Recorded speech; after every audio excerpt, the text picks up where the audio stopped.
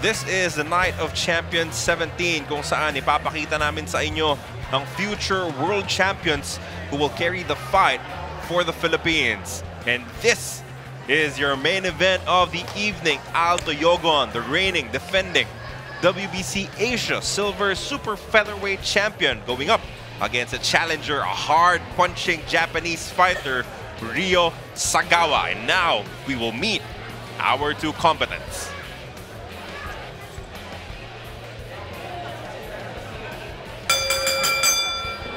Ladies and gentlemen, up next, 12 rounds of boxing for the WBC Asia Silver Super Featherweight Championship.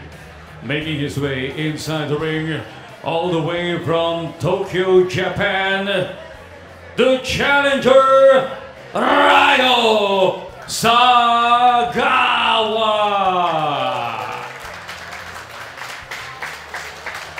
Ryo Sagawa, the challenger from Japan. He is a power puncher. Outstanding knockout ratio sa kanyang career, and he's hoping to use that strength to be able to upset the defending champion. And now, ladies and gentlemen, making his way inside the ring, the pride of Hingoog City, Misamis Oriental, Philippines, the WBC Asia Silver Super Featherweight Champion, Toyogon.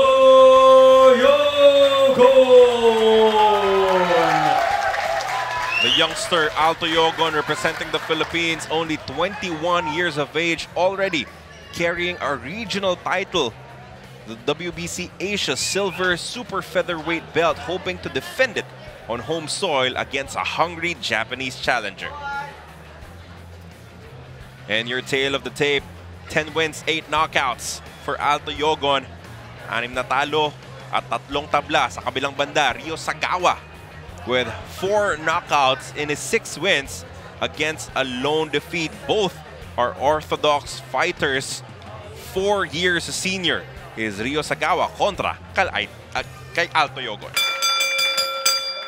Ladies and gentlemen, from the Flash Grand Ballroom, Elorde Sports Center here at Sucat, Parañaque City, ESPN5 in cooperation with Elorde International Production is proud to present our next championship bout of the evening. This bout is brought to you in cooperation with PAGCOR, sanctioned by the Games and Amusements Board of the Philippines, headed by Chairman Baha Mitra, Commissioners Ed Trinidad and Marma Sanggid, WBC ABCO President Police General Covid Bakdibumi, WBC Supervisor Mr. Ralph Diokno, the 3 judges at ringside, Carlos Costa, Al Llaneta, and Sylvester Abainza. And inside the ring, in charge of the action, referee Virgilio Garcia.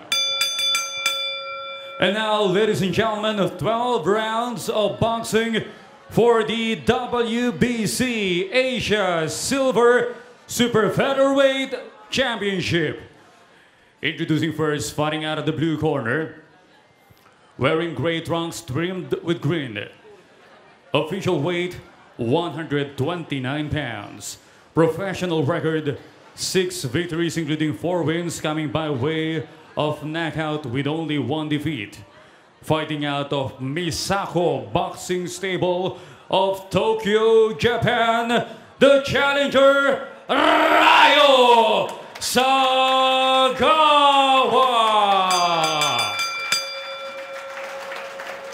And now, introducing his opponent across the ring, fighting out of the red corner, wearing black trunks, official weight, 128 pounds.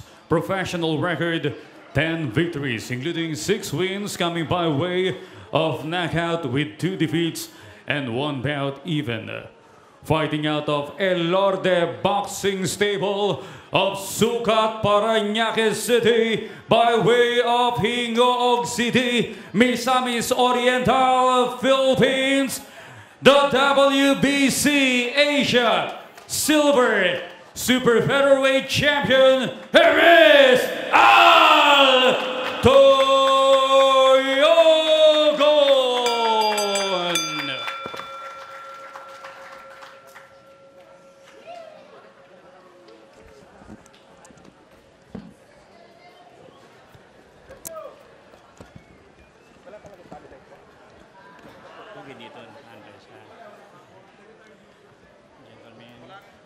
This is a 12 rounds fight for WBC Asia.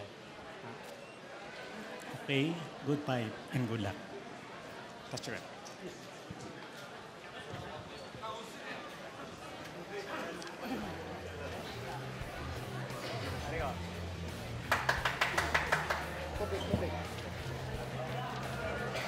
Up for grabs in this matchup, the WB Asia Silver Super Featherweight Championship, currently held by Toyogon of the Philippines. This is your main event for Night of Champions 17, coming to you from the ballroom inside the Elorde Sports Complex in Parañaque. Carlo Pamintuan po, kasama pa rin si Dennis Principe. Both fighters have won their last 5 matches. Kaninong streak ang magpapatuloy? Kanino mapupunta ang WBC belt?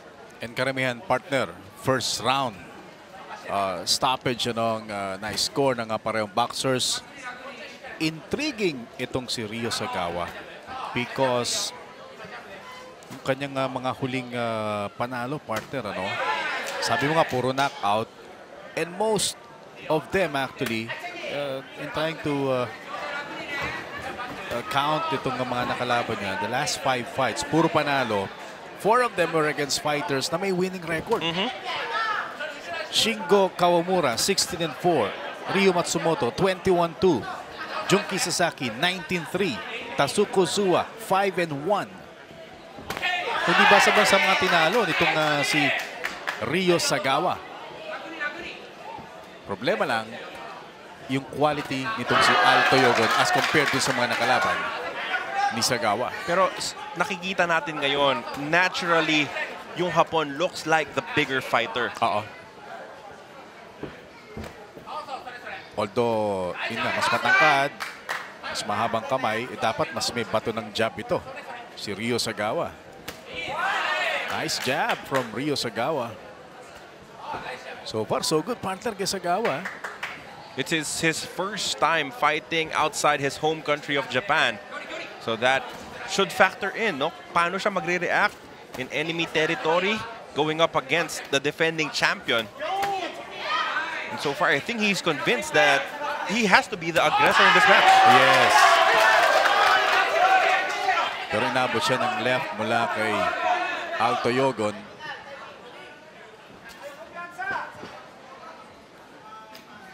Toyogon, kalmang umpisa lamang, not forcing anything, not taking unnecessary risks against what he knows is a very dangerous challenger.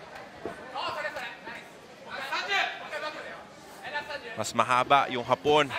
May lakas din sumuntok. So he is a live opponent. Yes. Tsaka partner, makikita mo sa mata niya, yung Japanese fighter. Parang walang takot. Parang matagal na rito. It's as if it's only him and Toyogon inside this venue. Maganda yung pinapatama niyang suntok. No? After the jab, sinusundan niya ng kanan. Paminsan sa katawan, paminsan sa ulo. But it is landing against Toyogon here in round number 1.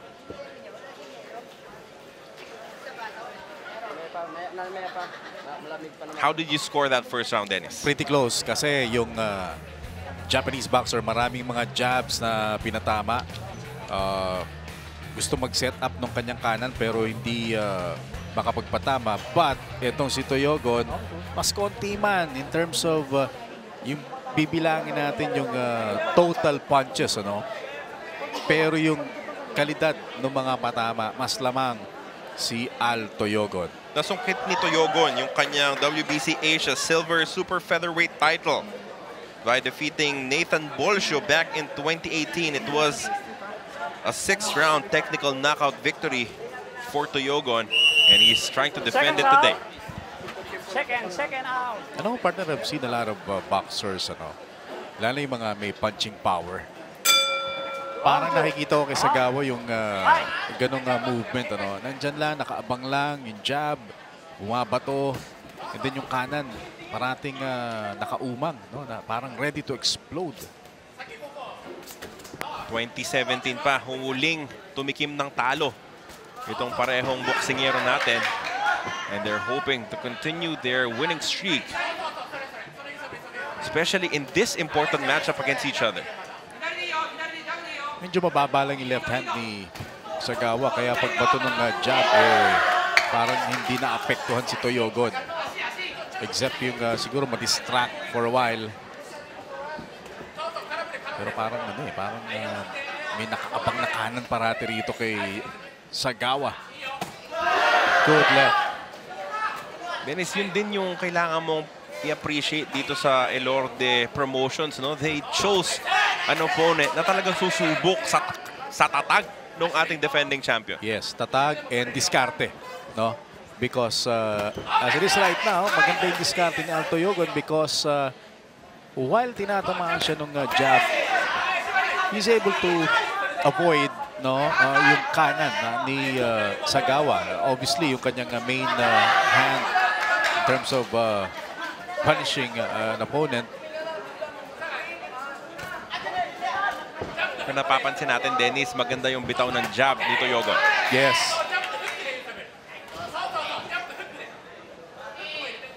Tsaka nakakapag-adjust agad si Toyogon. Kanina, sabi nga natin, parang problema yung jab ni Sagawa. Pero ngayon, maganda yung kanyang pag-atras. Pero dahil sa haba nitong si Sagawa, kahit tingin na ni Toyogon, out of danger na, bigla, nasasampal pa rin siya ng suntok. Dumidikit pa rin.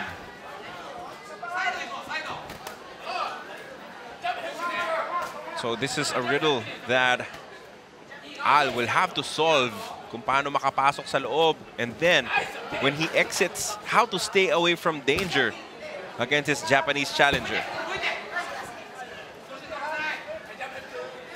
Madiskarte rin itong Japanese boxer partner. Hindi rin basta pasok lang ng pasok.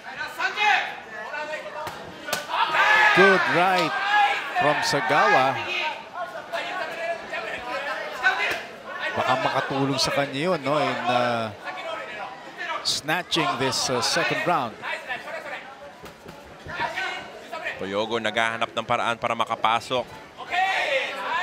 Somehow, to cut down that reach disadvantage and scored inside.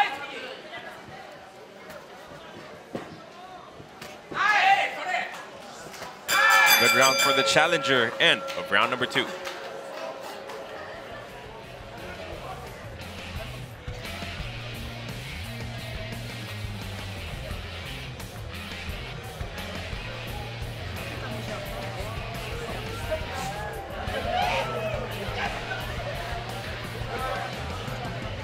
Bigyan na pala sa akin.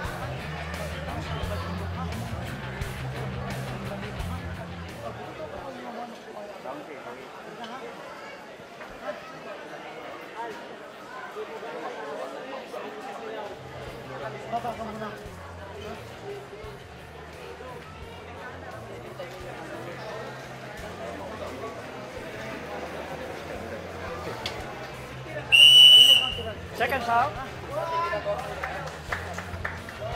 Walang takot yung challenger mula sa bansang Hapon kontra sa ating defending champion, Toyogon. Carlo Pamintuan, kasama si Dennis Principe. You score the first round for the defending champion. Ano yung score mo in the second round, Dennis? I think si Sagawa did enough para makuha yung round na yun. We saw a few solid blows. Yung jab niya is constant. Nandyan lang. Dumidikit sa mukha ni Toyogon. And probably, that made Toyogon realize na dito sa third round, kailangan na maging active. At ito na, ginagawa na ni Toyogon. And it all started with a good overhand right mula kay Toyogon. Now he's loading up, throwing caution to the wind against the Japanese challenger.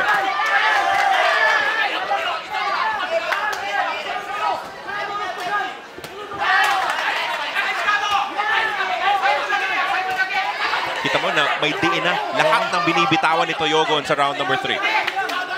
Parang he felt no? And he realized na yung second round medyo di maganda or probably nasabihan siya ng kanyang trainers, na yun na, nawala sa inyo yung, nawala sa atin yung second round, kaya dapat dito mas maging agresibo ka. At ito mga ginagawa ni Toyogon.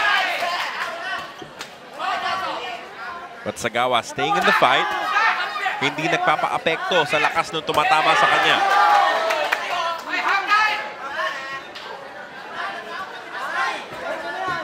Toyogon going back to his jab. Ganda yung jab, ano? Trying to puncture a hole in the middle of the defense ni Sagawa.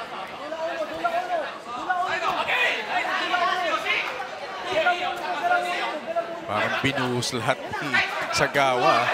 Yung sa suntok na yun na sumablay.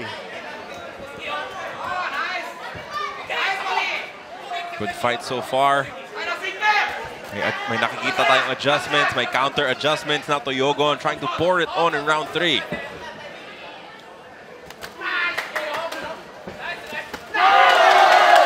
Again, that overhand right has been the money punch for Toyogon sa laban na to. But Sagawa is fighting back.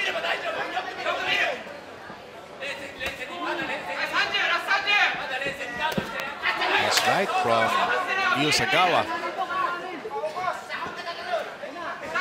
Dennis, normally when we see Japanese fighters, alam natin agad na mahirap patumbahin using head punches. Yes. Kailangan yan talagang tinatrabaho mo, no? Katawan, pataas. And yun ang usual na ginagawa, no, sa mga Japanese fighters. But from time to time, ginagawa rin naman ni Toyogon. Especially against an opponent na mas matangkad sa'yo. Yes. So yung torso niya mas mahaba rin. Could be a bigger target. Tsaka mas kita mo. Mas kita mo yung katawan. At sabi nga nila, no, sa isang boxer, yung katawan nandyan lang, nasa harapan mo lang. Dalawang malinis na overhand right mula kay Toyogon. 4th round coming up next. And after losing the 2nd round sa scorecard, di Dennis Principe, unofficial of course, maganda yung naging bawi ni Toyogon. Oh, definitely, no. For me, I felt that Toyogon realized na yung 2nd round was a round na nawala sa kanila, so he had to make up for that. Second foul. And hindi mo masabi yung 1st round, ano, dahil very close din.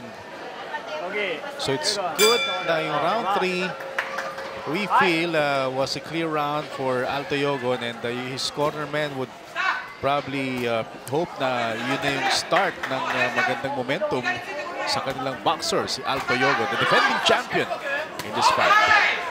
Muli po dahil WBC regional title fight ito, babasahin natin ang scorecards at the end of round number 4. We call it the open scoring. So we'll have a better idea how our judges saw the first 4 rounds in just a little bit.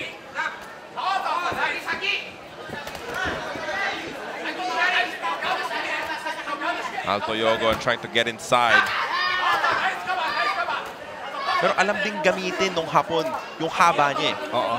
Yun ang nakakabilib dito, no? Meron siyang advantage. He's using that. Hindi man ganun na kalaki on his part, ano? Pero at least makikita mo from time to time ginagamit ni Ryo Sagawa. Ang bawin Toyogon, he was hit with a clean punch and then he comes up with a 4-5 punch combination.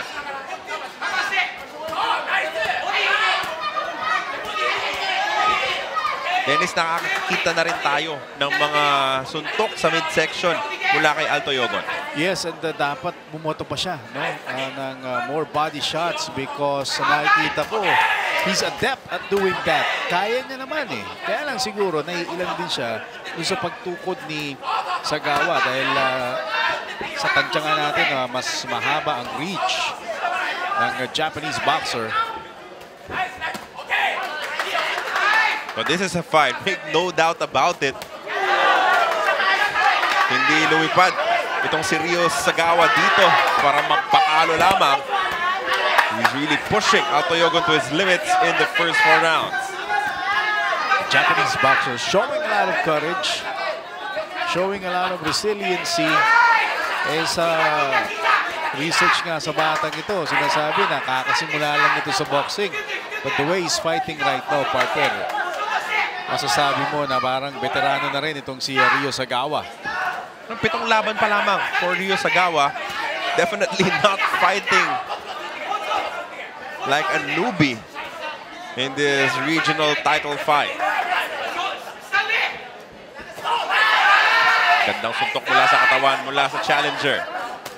Another one. Straight right hand down the middle of the defense nitong si Toyogon.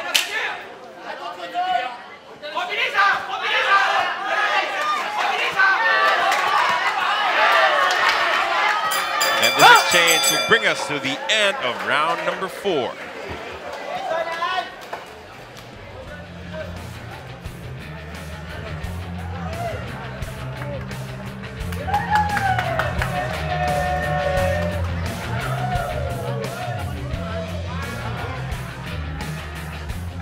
Wrong fight.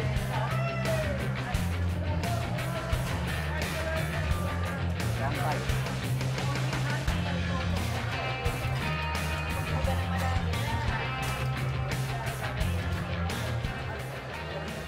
Saga, 力むな。力むな。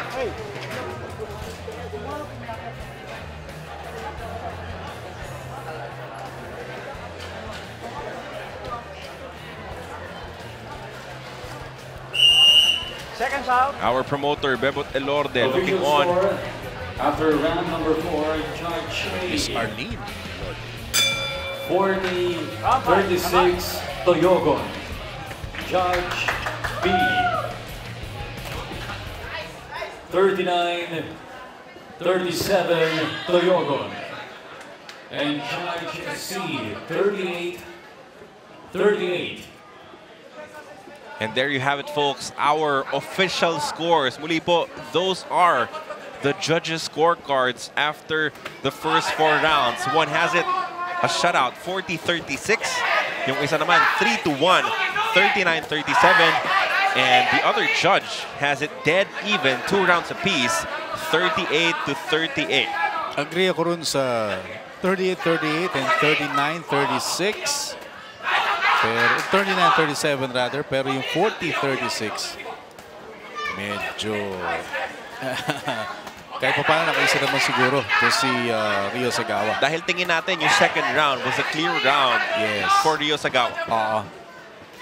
At yun nga yung nag-motivate dito kay Toyogon to be aggressive in the third round. Huge uppercut landed by the defending champion. You know, a facet of open scoring na hindi pa natin masyadong naaaral is how it affects the psyche ng mga boksingero, no? Because, you know, you're guessing the scores usually. Ngayon naman, alam mo, you're down 4 rounds or you're down 2 rounds sa isang card. Ano yung gagawin mo para makaganti? Ayun na nga. Hindi, alam mo, problema rito, Carlo. Alam naman natin na recently meron mga questionable scoring, you know. What if you do that in a championship, in a marquee fight? Tapos alam mong nananalo ka pero pag-announce ng judges, lamang yung kalaban. Diba? So yun ang tanong dun. How will that affect ang isang fighter na pretty obvious sa marami na lamang siya? Pagkatapos pagdating dun sa pag-announce ng official scores, yung kabila ang nasa upper hand.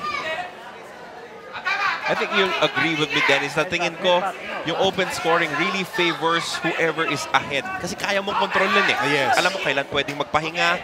Alam mo kailangan mong dumiin kung kailan.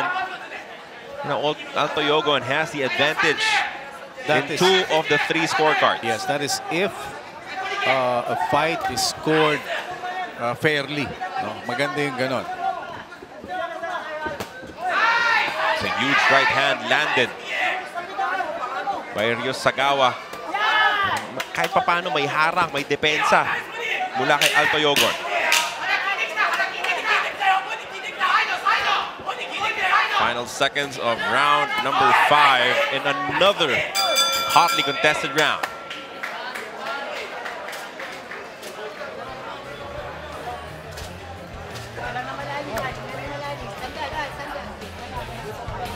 Both corners hard at work. Look at that uppercut, right one mula kay Toyogon. Pero may mga body punches din na nasusungkit itong si Rio Sagawa. Well, one thing is for sure, itong Japanese boxer partner talagang makikita mo, he prepared well for this fight. Supposedly, mas veterano tong si Toyogon. He's a more confident boxer, being the defending champion, being the fighter na nandito sa kanyang backyard. Pero yung Sagawa, wala no? Parang hindi affected nung whatever advantages meron si Toyogon sa laban na to. Round 6, come on. Round number 6. Here we go. Toyogon, the defending WBC Asia Silver Super Featherweight Champion, staking his ground against Ryo Sagawa of Japan. Big uppercut from the Japanese challenger. Ano ang igaganti ni Toyogon? Ngayon naman, in this round, it is Sagawa who's putting more power sa kanyang mga suntok. You know, Sagawa's performance, overall performance, is making the Japanese contingent dito sa Elorde Ballroom proud, ano? At nakatayo sila lahat, ano? Anticipating some excitement coming from their fighter. Kahit na nalalamangan man sa puntos, palaban si Ryo Sagawa, not minding the score. He's pushing on, moving forward. And fighters exchanging uppercuts. Good overhand combination. Turning out to be a good round for Ryo Sagawa.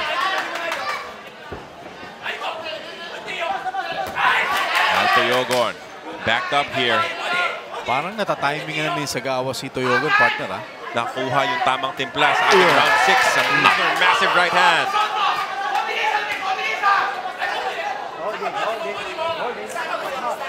Matalino rin ito si Ryo Sagawa. Could be a big round for the Japanese challenger. He's outworking Toyogon here in round 6. Tapos nalulubid niya rin, no? Naku-corner niya. At walang nagagawa si Toyogon. Toyogon being warned for headbutts. He was trying to push off with his head para makawala lang. Para makakuha ng konting distansya. But again, balik sa atake si Sagawa. Tsaka partner, yun nga na may variety yung mga suntok ni Sagawa. Meron sa katawan, meron sa mukha. Straight, upper, overhand, may jab. If there's one thing lacking kay Sagawa, siguro konting bilis. The power is definitely there. May combinations. And now he is loading up against Toyogon.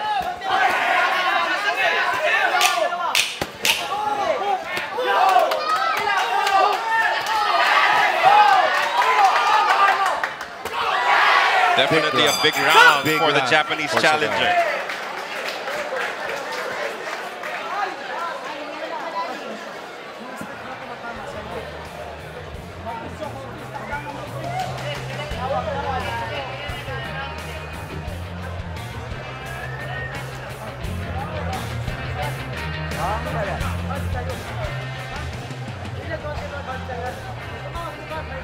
Round 7.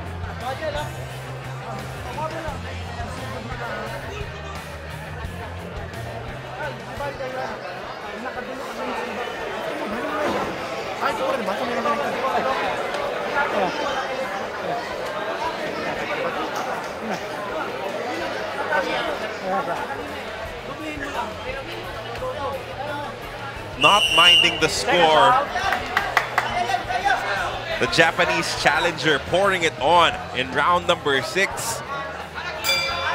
Kahit na maaga siyang nilamangan ng ating defending champion, maganda yung balik ni Ryo Sagawa in that last round. Want to remember, one of the 3 judges after 4 rounds, tabla. Tama yan. Yung isa, 1 round lang. Merong isa, shut out. Now, it was clear for us both, ano, na nakuha ni Sagawa yung 6th round. So, most likely, partner, close fight ito sa official scores nating mga judges. At ngayon, siya ulit ang umaatake sa round number 7. Toyogon trying to fight back. Loading up on right hands. Repeated. Again, banking sa kanyang overhand para masaktan itong si Ryo Sagawa. Alam mo, dapat mag-relax muna ng konti si Toyogon. Ang feeling ko rito, is starting to get frustrated. He's been dragged into a bar fight itong challenger. Na gusto naman ni Sagawa.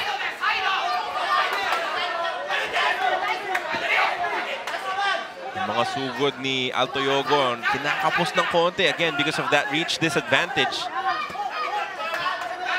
Mahirap kay Sagawa. Whether distance fighting or in-fighting, parehong gusto niya. Katulad nun. Uppercut naman ang pinapatawa ni Sagawa. Toyogon responds. Nawala yung jab ni Toyogon, partner. Yung kanina nga, napabilib ka doon sa pagbato ng left jab ni Toyogon. This time, nawala yung leverage na yun. It was sort of a leverage for him.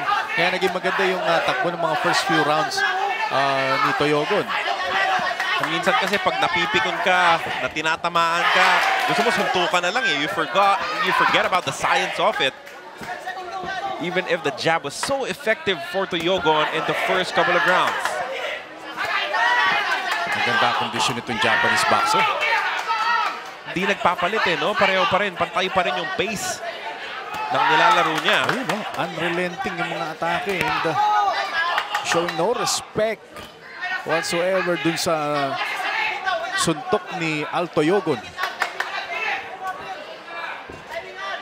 And yung fine form, so to speak, yung mga bato ng suntok na alam mong plinano, hindi yung tipong suntok lang just for the sake of throwing a punch.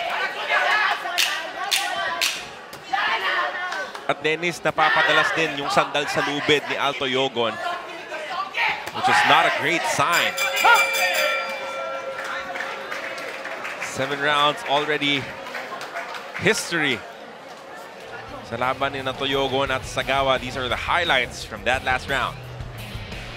Kita natin, good right coming from Ryo Sagawa, and the Japanese boxer showing to us na baliwala yung kung meron mang supposed home court advantage si Toyogon, although we still have 5 more rounds to go. A lot of boxing left, and yun nga, considering yung narinig natin kanina na official scoring, this could be a close fight right now.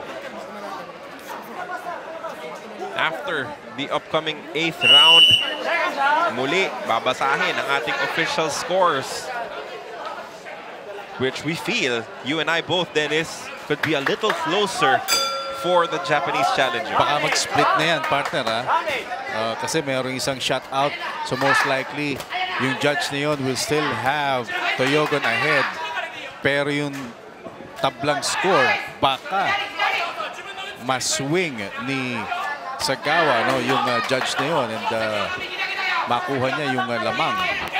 Yung nagustuhan din natin mula kay Toyogon kanina, after what we think was a poor round 2 performance for him, he came out firing in round number 3. Ngayon, after what we felt were 2 subpar rounds, ano yung papakita niya sa round 8? Ayun, sana nga, ganun ang mangyari dito. Pero the difference is, partner, that 3rd round, medyo fresh pa si Toyogon. This time, he's coming off, sabi mo nga, 2 subpar rounds na medyo physically nabugbog siya. But now at least, he's able to stay in the middle. Pero kailangan siya doon ng magandang kanan. Oo. Overhead right coming from Sagawa. Kanina, yan yung puhunan ni Toyogon. The challenger wanting to turn this fight around. Partner, tinatamaan si Sagawa ng kanan sa katawan. Parang hindi iniinda, no? parang dinaanan lang, parang hinampas lang ng dyaryo yung tagiliran ni Sagawa. At yan yung magsasabi na praktisado, pinaghandaan ni Sagawa itong laban na to. He knew he had a strong champion in front of him. Maganda so far ang taktika rito ni Ryo Sagawa. Binabasa niya, hinahanapan niya ng opening. And every time na may makita siya, nakaka-react agad yung kanyang mga kamay. Tulad niya, may opening, combination, nakita yung katawan, bato agad, dalawa sa katawan. And right now, he is outworking Toyogon in this round. And he knows also when to move out of harm's way.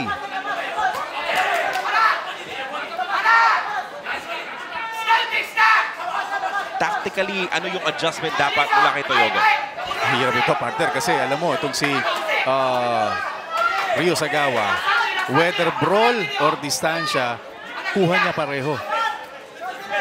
And yung mga body shots, I think, masyado matibay yung katawan itong Japanese boxer.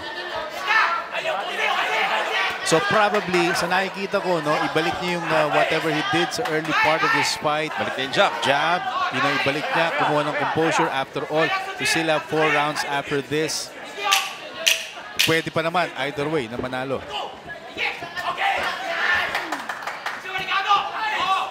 Sagawa doing very, very well in the last couple of rounds. End of round number 8.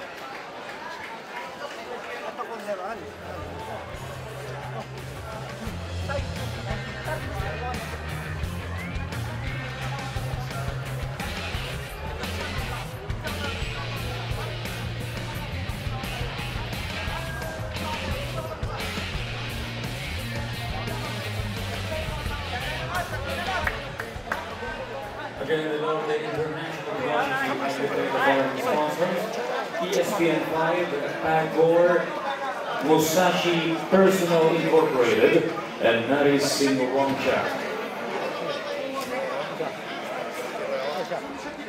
After round number 8, here are the scores of our judges. Judge A, 76, 76.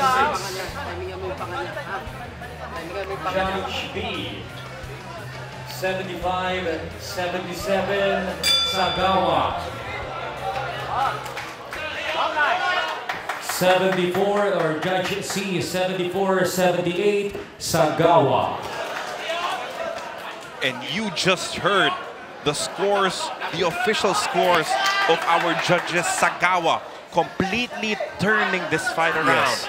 2 of the 3 judges, right? Pabor sa kanya ngayon. Apparently, yung malamang yung 78-74 na pabor kay Sagawa. Ito yung draw kanina. Ito yung draw kanina. No? Ito naman yung lamang ng isa.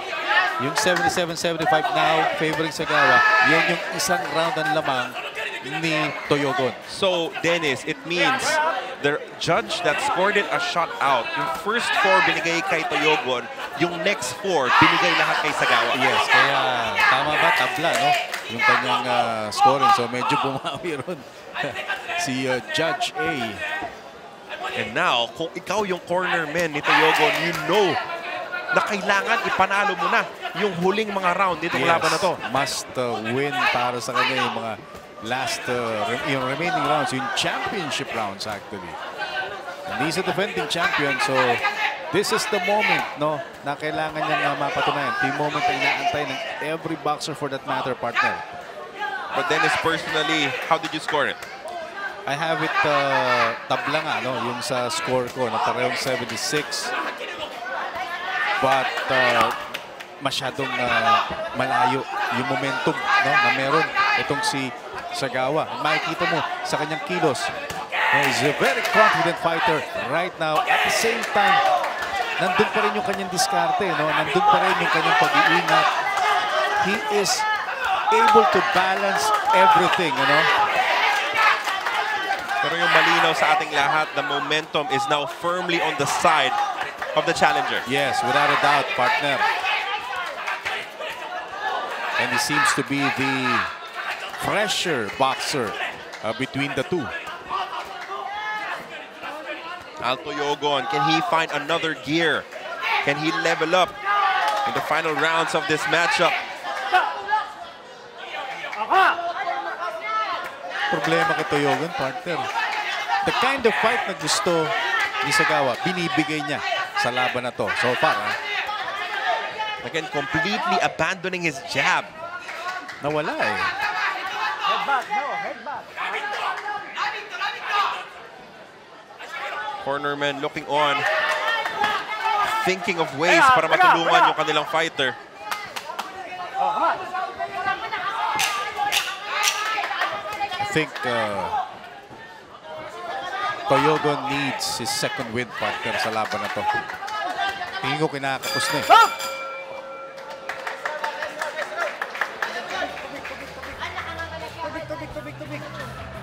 Tougher round to score, hindi malinaw na nasungkit ni Ryo Sagawa. But still, you can make that case because he worked harder in that round. Yes. Oo, at makikita mo naman na between the two, no, mas hinahapo na itong si Toyogon. At ang dami nang nagbibigay ng advice sa corner ni Toyogon, partner. Yung mahirap din dyan kung kanino boses yung mangingibabaw, kung sino yung talagang pakikinggan itong si Toyogon in this situation. Whereas yung kabila, isa lang yung pinakikinggan. So apparently effective, ano? Yung anuman yung payo ng trainer ni Ryo Sagawa.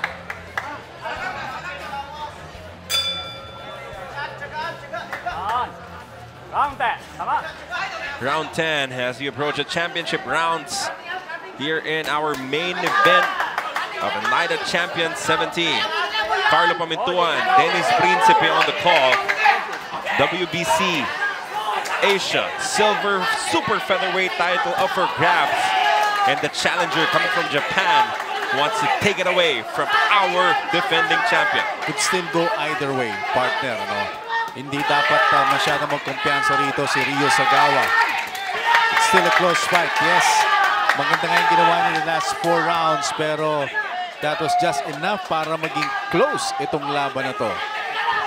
Good flurry mula kay Al in the first minute of round number 10. Now tumatama na si Toyogon. Ano to, partner? Parang medyo kinakapos na rin itong si Sagawa.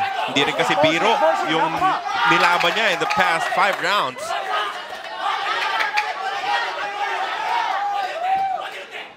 But Toyogon, make no mistake about it, kailangan maipanalo niya at least 2 of the last 3 rounds. Yes. Medyo mababa yun. Low blow. That was a little low. Come on. But this is just the first warning kontra sa challenger. Clubbing punch mula kay Toyogon. Again, going back to that right hand. Pero nakikita mo no? Clear pa rin yung mata nitong si Ryo Sagawa. Yes, oo. Other fighters, after a punch like that, would be glassy-eyed. Sa kanya wala. Hindi niya iniinda. He's very much aware of whatever is happening in front of him, of his surroundings. Talagang nandun pa rin yung focus ni Ryo Sagawa. Much better round for Toyogon. Pero hindi bibigay basta-basta yung kanyang kalaban. Pero one solid punch could alter kung anumang lamang meron dito si That's true. Toyogon. Muli po ang ating scorecards at the end of round 8. 7-6, 7-6. Tapos isang 7-7, 7-5 and 78-74, both in favor of Ryo Sagawa.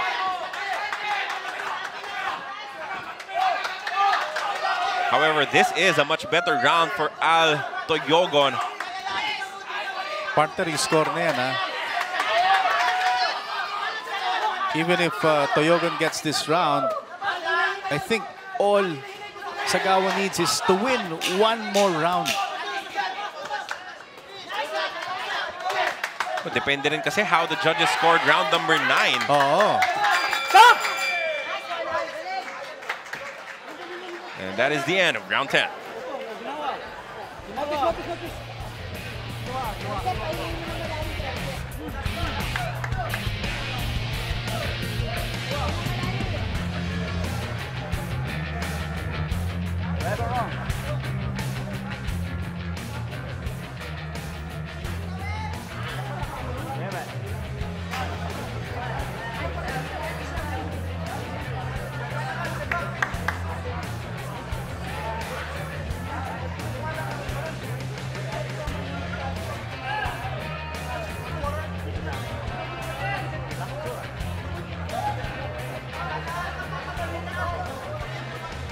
championship rounds coming up, and these are the highlights Second shot. of round 10.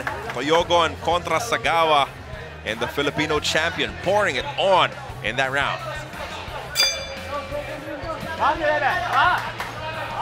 Hirap iskora nito, partner. Tatanungin muna dapat kita pero inamin mo na rin that 10th round is very difficult to score. Maganda yung panimula ni Toyogon, may bawi yung Japanese challenger. And then they exchange until the tail end of it. I give that last round kay Toyogon, which makes it draw para sa akin after 10 rounds. 5 apiece for Dennis Principe. Ayun na yung jab, partner. Dapat kanina niya pa binabato yun.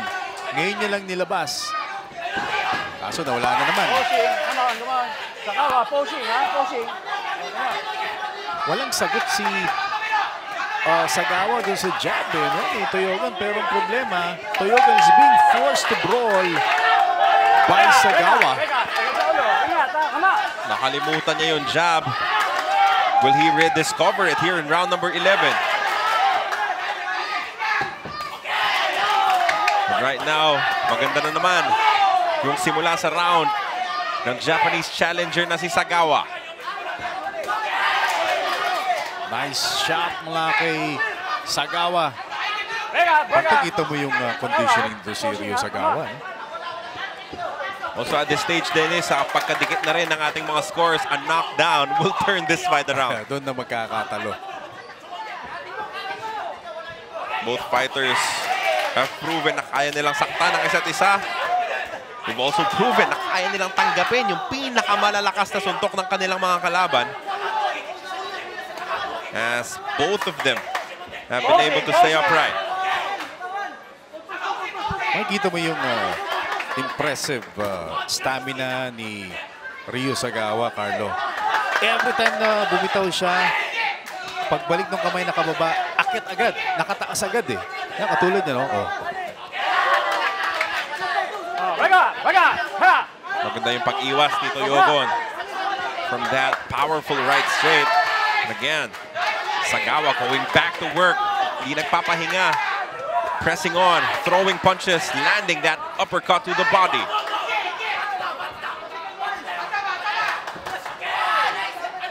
Yes, for him to fake a shot, partner, is a testament to his focus sa laban na to, no? As much as possible, ayaw niya mag-commit ng mistake at mahirap gawin yun sa isang boxer. Especially for a fight like this na napakadikit. May mga dukot pa sa katawan itong si Ryo Sagawa. I think Sagawa being able to steal this round, partner, with those body blows. Ayun na naman. Isa na naman sa katawan. And we will be heading to our 12th and final round. Dennis Principe, what a fight so far. Without a doubt, exciting. And fast-paced pero tactical, no? Especially dito kay Ryo Sagawa. Ito yung slow-mo replay. Sa sobrang haba nung kamay ni Sagawa, partner. Ang lalim na nung dukot sa katawan. Dumidikit pa rin. Tumatama pa rin no?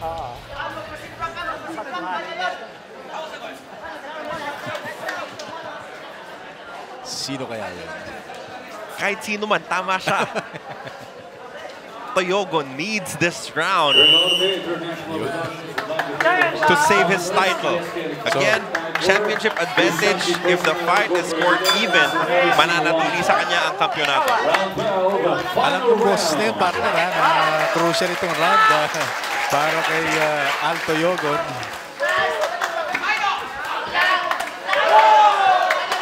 And you have to believe that both fighters will pour it on. Yes. The fight is on the line.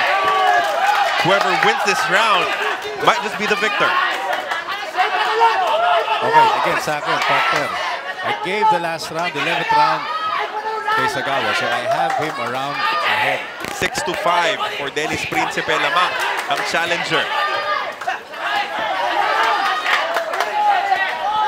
Phone booth fighting in round number 12. Toyogon needs to get some distance. Kailangan niya magpatama ng malinis. No, what's impressive about Sagawa is that supposedly sa phone booth fight, mas naman yung mas maliit eh. Pero it is turning out to be an advantage for Sagawa, although inabot siya ron ng magandang kaliwa. Pero bawi agad si Sagawa. Napapahawak na itong si Toyogon. Let's see if he can mount one last rally.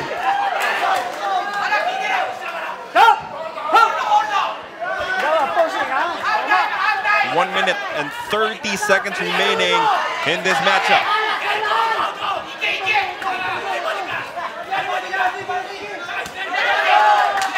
Mayroon pa bang pwedeng ibuhos si Toyogon? His Japanese challenger not even budging. I think yung problema ni Toyogon the last 3 rounds, partner, halfway through every round, bumababa yung kanyang level of activity. At doon naman pumapasok si Rio Sagawa. Ito walang kapaguran at na challenger still pouring it on. Toyogon trying to weather this storm. 50 seconds. Title on the line. Parang baterya tong si Sagawa, partner. He keeps going and going.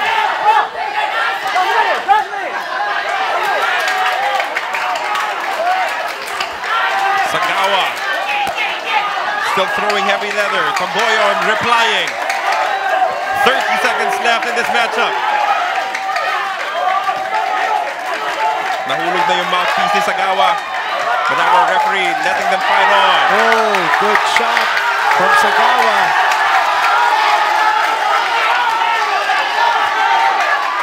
Fans of both fighters imploring them to keep attacking. What a fight as they will exchange until the final bell. You can say that again, Carlo Pamintuan. What a fight. Rematch, please.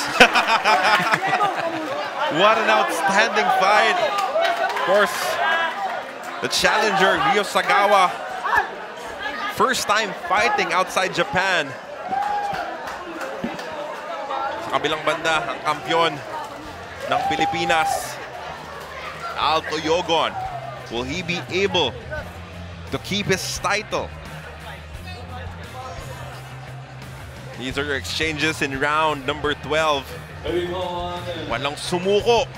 Up until the final bell, they were throwing with mean intentions to try and win this matchup.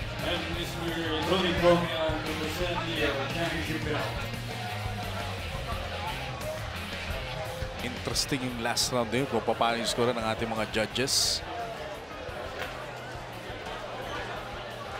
Of course, the proud promoter, Bebot Elorde.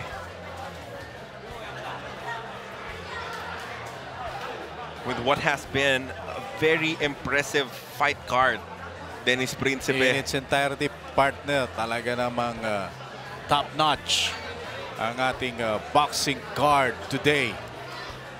Great matchmaking as well. And now, only one result has yet to be delivered. WBC Asia Silver Super Featherweight title. And still, and new, that question will be answered in just a few.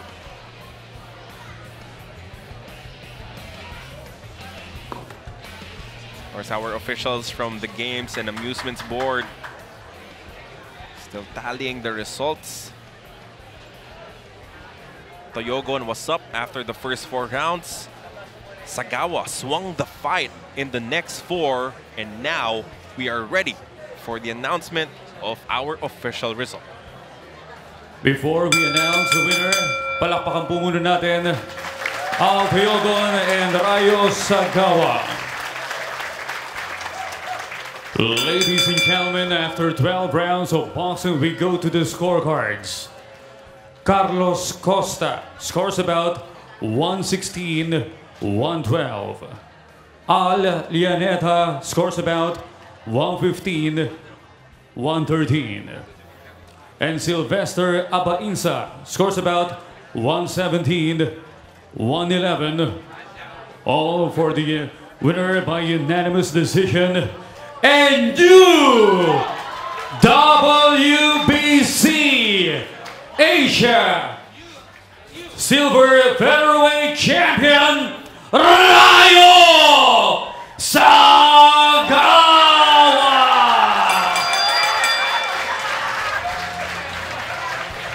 A deserving victor, Ryo Sagawa takes the title away from Toyogon. Your scores 117, 111, 116, 112, and 115, 113. What a performance coming from this challenger from Japan, taking the title away. Outstanding work rate enabled him to emerge victorious in this match. He was very consistent the entire night, partner.